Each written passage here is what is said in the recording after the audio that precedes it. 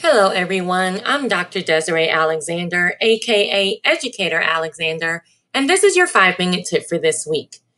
I have this question that I get constantly, and it's about Zoom and your profile picture.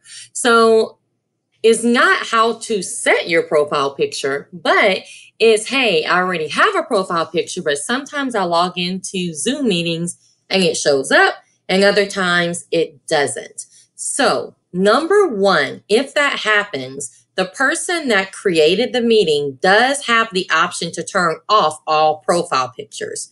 But if you see other people have their profile pictures and yours doesn't show up, what you want to do is you want to come here to the client, the Zoom that downloaded on your computer. So it may not be sitting here on your desktop. You may actually have to search for it, but go ahead and open that up.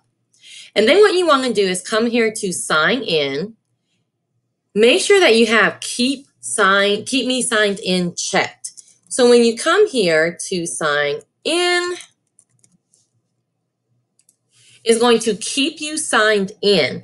And what that's going to do is make sure that even if you're going to be clicking on the link online, it's not going to go, because you know that little window pops up and it says, hey, open it up in your client.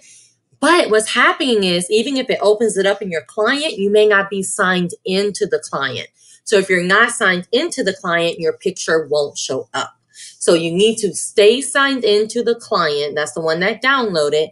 And that way, even if you click the link, your picture should show up because you're going to be signed in.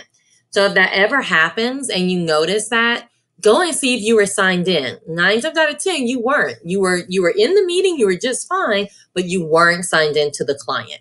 So hopefully that helps and your picture will show up every single time. Good luck.